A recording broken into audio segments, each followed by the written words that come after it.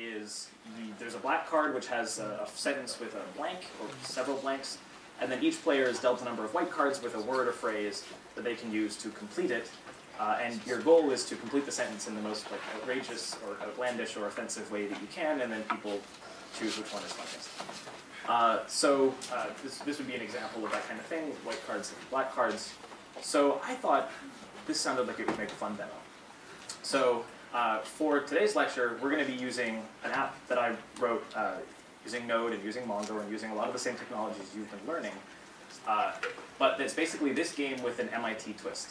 So what I did is I went and I grabbed some excerpts from the MIT subject listings from the actual course descriptions. So for example, the course description for 5.11.1, among other things, says that it is the introduction to blank with emphasis on blank. And then we can complete that with various amusing things like introduction to selfies with emphasis on spectacular apps, for example. So I want to show you, just so you know this isn't vaporware, this app. So I'm going to go over here, and I did not go to all the lectures last week, but I kind of looked them over, and I think they were similar to last year. So this should not look scary. It should actually look pretty familiar. I've got a server.js file, which might be called app.js for you, but it's not super long. It's like 200 lines or something. I've got some CSS styles. I've got some JavaScript files. Nothing magical. I'm not using any crazy higher-level abstract framework. I'm not using Meteor or Angular or anything. I'm just using Node, Express, and MongoDB. And I can run my app. I'm going to need to run two things. First, I'm going to need to run npm start in a console, which I can do. And you'll see that that will run my server.js. And then in a second console, I'm going to have to run MongoDB. So Mongo is going to listen on port 27017, which is the default. Up here, this is Node.js. It's going to run on port 80. And now, in theory, I can go to my local host, and I can see my app. And so here it is. 801, students work in blank to do tabletop blank. And I've been dealt a bunch of cards here, and I can make something up. Students work in, I don't know, career fair t-shirts to do tabletop emotions. Yeah, that seems fine. Right. And so I can submit that. There's a billboard here where we can see, that was me trying it out earlier, we can see and we can upvote the ones that we like. So this is meant to be a multiplayer game, right? The challenge is that, at least right now, I'm the only one who can play it. Y'all can't play it. The reason is because it's just running on my laptop, right? You saw me launch the two processes that it's using. It's using Node and it's using Mongo, and they're both just on my local host. So that is the problem statement that we're going to tackle today. How can we get this to a point where it's out there for real on the internet, and you can all connect with your laptops or phones, and we can all play this game? Is everyone clear on the problem? Yes? Awesome. Cool. So let's talk about how people used to do this. So let's take a quick trip to the past. So back in, say, the 90s, the early days of the internet, the way that you would do this is you would go to Best Buy or Radio Shack or something, and you would buy a computer, you'd take it home, you'd take it out of the box, you would plug it into power, plug it into the internet, and then set up your app, run the things in the console the way I just showed, and then sort of walk away and hope that it's there. And there are a couple of reasons this is not practical for you. The first one, hopefully, is really obvious, which is if I told you that to win this class you had to go buy a new computer, you'd just be like, no, right? Like, that's expensive. It's a high upfront cost, and it would largely be wasted cost because probably some of you are just going to not do much with your apps after this class, right? So that's one reason this is impractical. Another reason is, like, what if you trip over the cable and unplug the server? Or what if there's a power outage or poor network connection to your house, right? There's all kinds of things that can go wrong.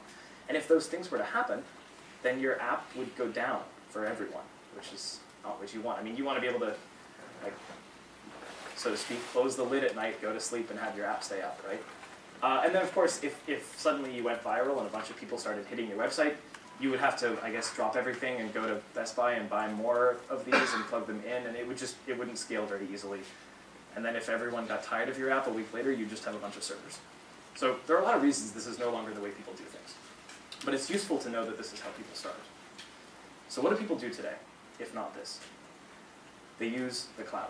Now the promise of the cloud, and we'll get into more of what it is, but the promise of it is that it's a way that you can pay only for what you use. You can pay pennies a day.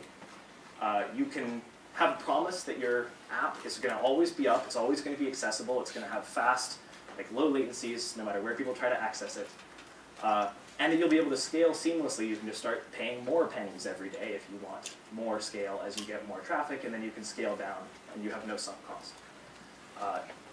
There's one more advantage that I think is really cool, which is you don't actually have to get out of your chair to use it, which is very nice, right? We're all in chairs. It would be cool if we could get this done without getting up. So, okay.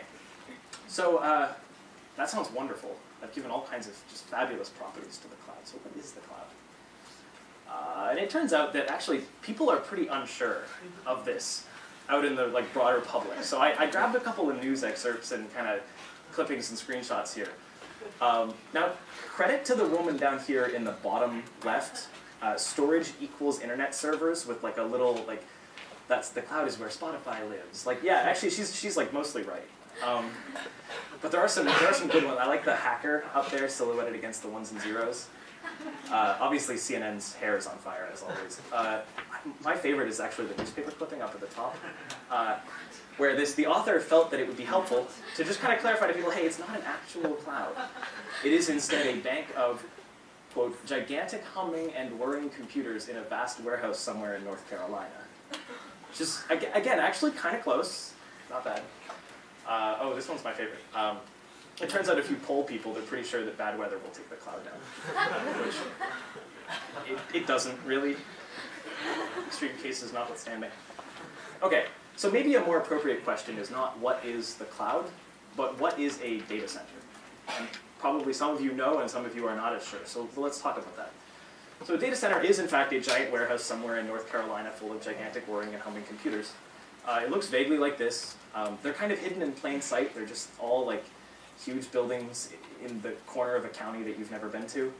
And inside, they're very clean, they're very orderly, and it's just filled with row after row after row of computers that are racked and stacked into server racks. And then running up the side of each rack, there's a power cable and an internet cable going into each of the servers. And the whole point is you can just put your app here. So the cloud then, yes, it's a trendy buzzword that sort of vaguely suggests promise of being able to access your stuff from anywhere. It's also, though, very concretely, just a vast network of data centers that are run by big tech companies that provide utility-like access to storage and compute resources, right? The same ways you can just get electricity, you can just get storage, right? That's sort of what the cloud provides. So in the case of Facebook or Google, they both have built a lot of data centers. So Facebook until very recently had 4, I think, and they just announced 2 new ones, so they're going to have 6 now. 4 of them, I believe, are in the Americas. The 2 new ones are both in Europe. But so they have built out a significant investment of data center infrastructure, and that allows them to serve the Facebook app service, right? So when you upload a photo, that's where your photo goes. Every time you open the app and it spins for a second and the stuff appears, that stuff is coming to your device and being served to you from a computer somewhere in one of these 6 data centers. Google, similarly, has built a bunch to serve their web properties like Gmail or YouTube. These are both good examples of clouds. The one that I want to talk about today is called Microsoft Azure. And the reason I want to talk about Azure is because it's different in an important way from, say, Facebook Cloud. Facebook's cloud is built for Facebook, right? They needed to deliver their app to you, and so they built out that infrastructure for themselves. Microsoft Azure is built for you. The whole point is that developers and organizations and individuals who do not want to go build their own data centers can essentially rent servers in Microsoft Azure to run their own apps. That's why it's relevant in the context of this class. Now, Microsoft Azure has a lot of data centers, actually. This is a map that's already a little bit outdated of some of the ones around the world. In terms of the number of data centers, it is the largest cloud in the world. And it allows you to have fairly low latency no matter where you are in the world when you access something that's running in Azure. Now, there's a video that I can show that sort of heavy-handedly tells you how big it is. And then we can pick up from there.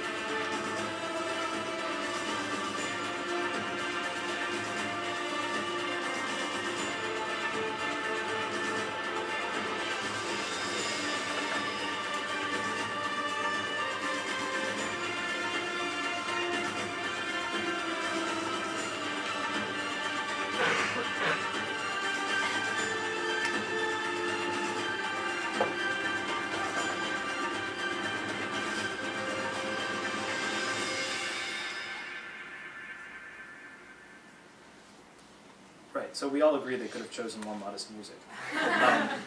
But I mean, understandably, these guys are fairly proud of what they've built. They've been at it for a long time, and they've spent a tremendous amount of money. The reason that we're here talking about this, obviously, is that we're giving you guys access to Azure for free in the context of this class. So Microsoft is sponsoring 6148, which of course means we're pouring a bunch of money into the prizes and so on. But we're also giving out Azure passes, which I think are going to get circulated or are already circulating. Yeah, they're going across the rows. The pass has instructions on it and a code which will allow you to connect to Azure. It's got either a money cap or a time cap or both, but for the purposes of the next month, it will allow you to probably run whatever you want in Azure for free, which is kind of cool. So I want to emphasize, just because sometimes people equate Microsoft with Windows, that of course Microsoft makes a lot more stuff than Windows, and the Azure cloud can run pretty much anything you can think of, and it is not remotely restricted to Microsoft-esque workloads.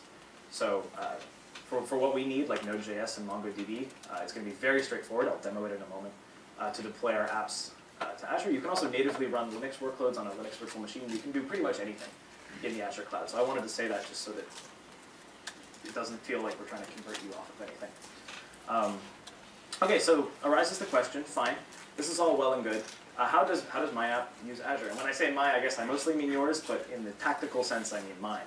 How do I put my app in Azure? Right now, it's two processes, they're still running on my machine. How do I get them from my laptop up into Azure? So the first step is like sign up or whatever, and that'll eventually get you to this website. The cards have instructions on them for how to do that, and I've already signed up, so I'm going to mostly skip this step. And then after that, this is going to be the steps that we're going to have to go through. And I'm going to demo this over the next probably 15 or maybe 20 minutes to get the game up live. So there's two big steps that I'm going to have to do. The first one is I'm going to have to deploy my app. That's basically taking the Node.js process that's running here and putting it in the cloud. And then the second step is taking Mongo. I mean, you saw me start both of these things. Taking Mongo and putting it in the cloud. And each of them is going to have 3 little sub-steps, including a very small one-line code change in each case. Okay. Shall we do it? Let's do it. So first we're going to deploy the app. So to do that, we're going to create an empty web app in the Azure App Service, use GitHub to pull my code into it, and then make a very small change so that it runs. Okay. So I'm going to go to portal.azure.com. Here I am. So this is kind of the home page for Azure, now that I'm signed in. I can maybe zoom in. Yeah, is that better? Okay, cool. So on the dashboard, you can see actually all the data centers, and you can see that they're all up. If there was like a typhoon somewhere, you'd see that one of them was down. You can see all the stuff I've made, including like when I tried this out for this demo last night. Okay, so I'm going to go new, and then I'm going to choose web app, web app. Now don't worry too much about following along with my every click, because in my slides, I have literally every click that I'm going to do, so this should be fairly easy to replicate in a week's time when you're actually ready to think about this. But so for now, just try to stick with the general idea. So I've deployed a web app. I'm going to give it a name. In this case, I'm going to call it Cards Against MIT.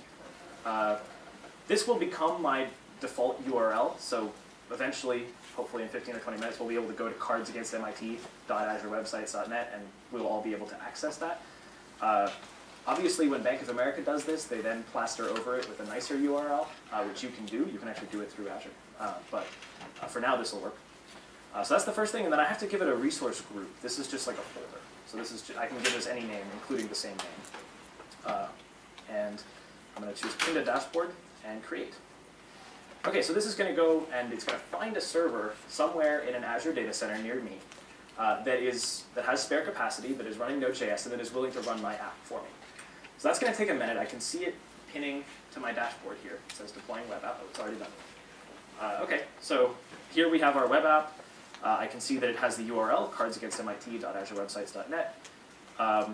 If I, just for fun, if I copy that URL and I open up a new Chrome tab, what I should see is that, okay, so there is something there, but it's just a placeholder, because I haven't deployed my app yet, right? So the next thing that I'm going to have to do is pull my project code in from GitHub. So you guys all learned Git last week, if you weren't already familiar with it. I've pushed everything that was in this file folder, everything you see here, with the exception of like 1 or 2 things that I've put in my Git ignore. Everything here, so my server.js and everything, is up in GitHub. Here it is if you're familiar with the GitHub Web UI. So you can see all my stuff. And so I'm going to have to pull that now from GitHub over into Azure. So to do that, I'm going to go to Deployment Options. I'm going to configure deployment source. And you can see here all the different ways that I can get my code into Azure. Some of them are kind of funny. Like I think the idea of sending it via Dropbox is kind of funny. But being a serious person, very serious, I'm going to use GitHub. Now, the first time that you do this, you'll have to, like a little GitHub window will pop up, and you'll have to put in your username and password and authenticate. I've already done that. And so what you'll see is that it can pull in everything from my GitHub account, like all the different organizations that I'm a part of, all of my different projects. There's my repo that I want, Cards Against MIT. The master branch is fine. Now, I'll take a little detour here. So there's a bunch of stuff in Azure which you can discover if you kind of poke around that's like really powerful and cool and kind of scary. So like if you look what's in this performance test, for example, I'm not going to set one up, but I could like ask Azure to like generate the load equivalent to 1 million users for 5 minutes. Okay, I don't have enough money.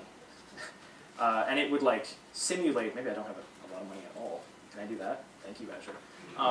And it will like generate traffic for me. It can do all kinds of analytics. It can do all kinds of things. There's all kinds of bells and whistles that we're not going to get into so much here because try to keep it simple. But anyway, so we'll click OK.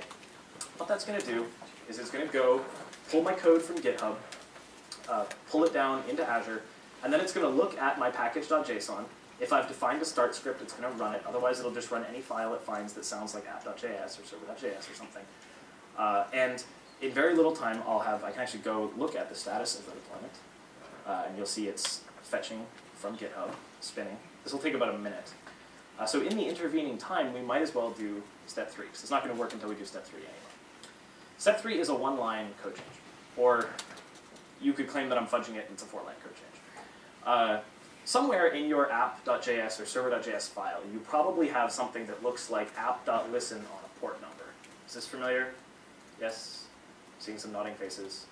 You may have it more abstracted than this if you have a config file and stuff. But basically, somewhere in your code, you have this. And that is what tells the Node.js process what port to listen on. So we are going to have to change that to get our app to run in Azure. Azure is going to give us 2 magical variables that it just sets the values of and passes them into our app that we can then use. They're called environment variables. The first one is node_env, and it's just going to contain the string production. Now, you may or may not know that the term in production, when we're talking about web apps or web services, basically means when it's like out in the wild being actually used by users.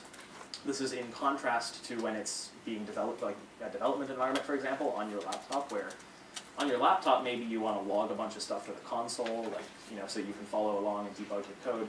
And when you're running it in production, you don't want all of that going on. You don't want the user seeing a whole bunch of output. So the first thing Azure's going to do is tell us that the environment is production. This allows us to write if statements that say, like, if production, do this. If not, do this, right? The second variable it's going to give us is a port. So it's going to, because I was running Mongo locally. If I'd been running DocDB locally, I could switch to DocDB. I'm going to choose Mongo. This is actually kind of fun. I get to choose the data center it goes in. I can like make my app run in Japan if I want. That just sounds slow, but I could like do it. Like South Brazil. Let's do East US. That sounds local. We'll pin the dashboard and click create. So this is going to go create this database for us. Again, we can see it spinning up here. It's kind of fun actually. You can see like, I guess this is the Brazil one. You can see where it would have run, but now we're going to run it like here somewhere, which is convenient. Okay, so the next step is we're going to insert our data into this database. Now this is, I'm going to say it up front, this is probably the most complicated step. Just in terms of like, conceptually it's not obvious what's going on, and it's going to be a little bit different depending on what exactly your app does. In my case, I need almost all of my data to be there before we even start playing, right? My data is a bunch of black cards with blanks and a bunch of white cards with little words. I need all those to be loaded into the game before we can start playing. In your case, you may not have data that you need to put in before you start, but I do. So I'm going to create collections for the white and black cards, and then I'm going to insert my data. There is going to be detail covered in the slides that I'm not going to talk through in a ton of excruciating detail live, because it's going to vary a lot depending on how your database is structured and what you're doing, but hopefully this will make sense.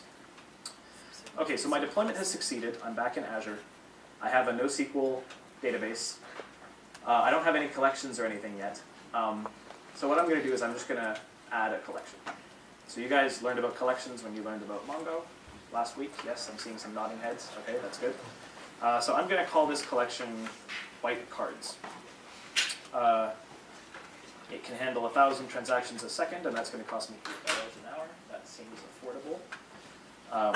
Again, it's not going to cost you anything because you have the passage, but this is actually like my account. Okay, I'm going to create a new database. I'm going to call it, I guess, cards database. And hit OK. So that's going to create a collection. This is the same step as like when you run, the shell commands interacting with Mongo. You type Mongo, and then you start having an interactive session on your laptop where you can create collections and list off collections and insert stuff. We're doing the same thing for the web portal. I'm going to create a second collection called, which one did I make before? I made white cards? Yeah, okay, I'm going to make black cards. Put it in cards database 2. Okay, so let's refresh this page so that deleted word goes away. I've never tried doing this demo at like anything other than just 100% scale. Cool, okay, so here we go. I can see the two collections that I made, white cards and black cards. They're both in my cards database. Okay, so now I'm going to do something that is very specific to my app that you may or may not need to do. I'm going to run a script that is going to, so over here on my laptop, I have a bunch of JSON files that contain, for example, card definitions. So like a bunch of my friends and I like sat down and like wrote these out based on the course listings. I also have a bunch of white cards. So I'm just going to run a script that is going to insert all of those into this database. Now there are a bunch of different ways that you could insert documents into this database. You could write a JavaScript script as I have done. You could write a bash script, right? You could just like use the interactive Mongo shell and like run a bunch of insert commands. You may not even need to seed your database with any data if your users create all the data themselves. Like if they sign up and that creates an account, and then they make a task on their task list and that creates a task. Like if that's how your app works, you may not need to put anything in up front at all. But in my case, I need to put some cards. So somewhere in your code, you presumably have something that looks like this, right? It says, hey, I'm going to connect my Node.js app to my Mongo database that's running on, normally the default port is the magical 27017 / a database name. Does that look familiar? So in your server.js or app.js file, you probably have something like that. Azure is going to give us something called a connection string, which is something from the MongoDB protocol. It's basically this huge, long, scary string, the format of which is shown on this slide, which allows you to specify like globally unique which database you want to talk to. So it has the server name that's running the database and the port and the database name and all of the information, including security information like your username and password, so that my Node app in Azure can talk to my database in Azure. So I'm going to go grab that from the Azure portal. Under Quick Start, go to Node.js. Here's a connection string, magic. I'm going to copy paste that, and in my code, I'm just going to paste it in here. Put in my database name, which is cards database. And now I'm going to run my script. Again, I would not get, if I were you, I would not get hung up too much on what exactly this is doing. Scripts, bootstrap deck. This is just putting all those cards into that database. Okay, it has run. So now we get to our last and final step of everything, which is we have to make this one-line code change to our actual app, right? We need our Node.js app in Azure, which actually, if you look at it, like I can go to GitHub and I can look at the code of what is running in Azure, and you will see that I have hard-coded, like the connection is to localhost this, which obviously is not going to make any sense in the cloud. So I'm going to replace that with the connection string from Azure as well. Connection is copied. Copy that. Put it here. And then, because I've made a code change, I'm going to have to push that to status. Git add server.js. Git commit dash n. This is our second of 2 code changes. Code change 2 of 2 for demo. That's it. We're done. Git push origin master. And as we saw earlier, Azure is going to automatically detect that I've pushed this change up into GitHub, pull that change down, and redeploy my app.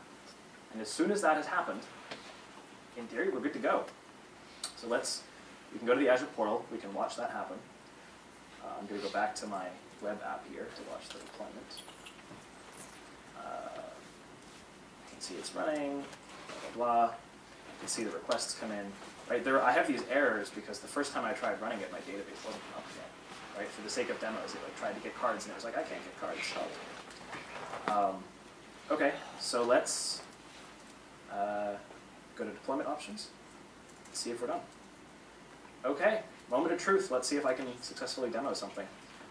What is it? It's Cards Against Humanity, Cards Against MIT.azurewebsites.net. Voila! All right, everyone with a laptop.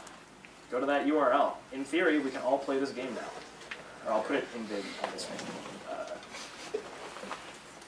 Does it work? People connecting?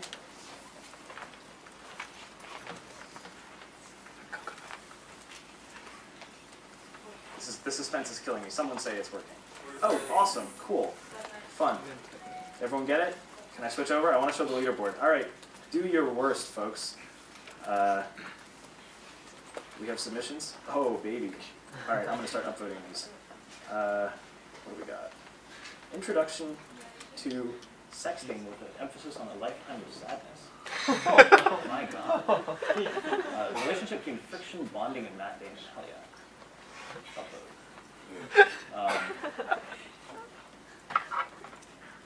Wow, you guys are just twisted people.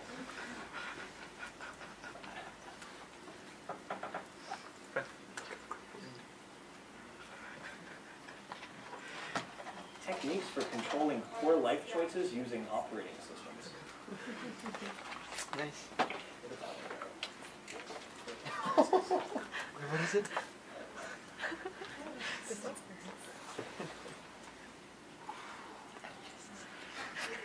Introduction to freshmen with emphasis on the November. Someone got out with perfect hands. They were like, oh my goodness. Look what I found. I will say, when I took 701 too, it wasn't that interesting. Student teams are immersed in pain. Wow. Is it Azure websites? Well, I think we can agree that this app is live and it's playable. And I can just leave it there because it's costing like a few cents per unit time. I think there's a pretty clear winner here. Out of curiosity, anyone want to take credit for the freshman November one? Where did that come from? Wonderful stash. And yeah, so the fun thing is I can actually see like all of our traffic, right? If I go to my overview, I can see all of y'all playing this thing with a bunch of requests coming in every couple seconds. And it's good fun.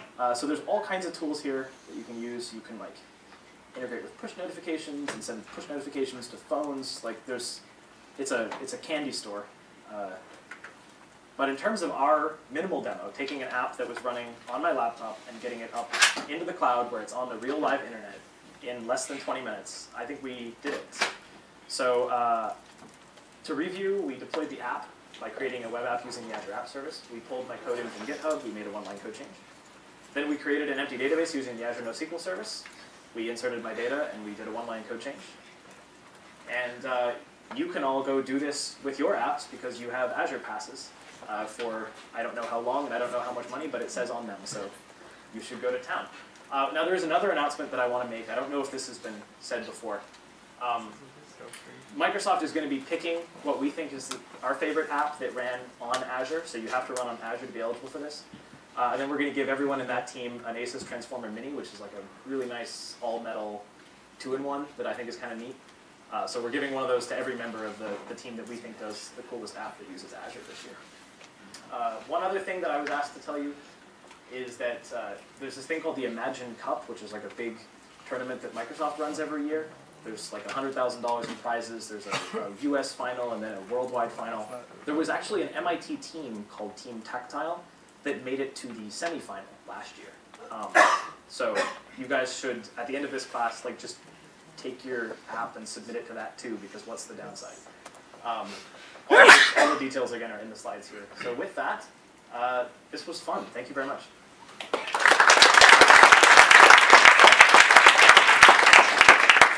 I can hang out and take questions because we have lots of time.